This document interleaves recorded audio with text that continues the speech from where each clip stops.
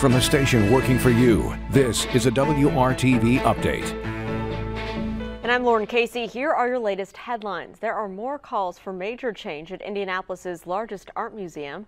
85 members of the staff and board at Newfields are among those calling for the resignation of the museum's president.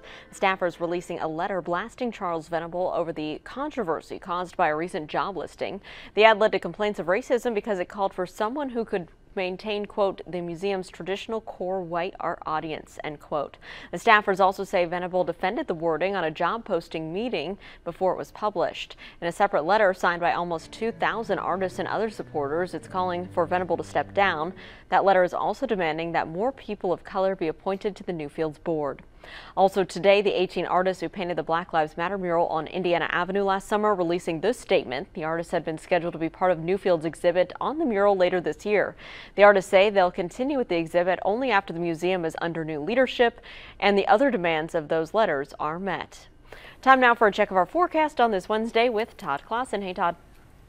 Hey, Lauren, yet another day that we are dealing with temperatures below the freezing mark. Will be in the teens and 20s throughout the afternoon hours.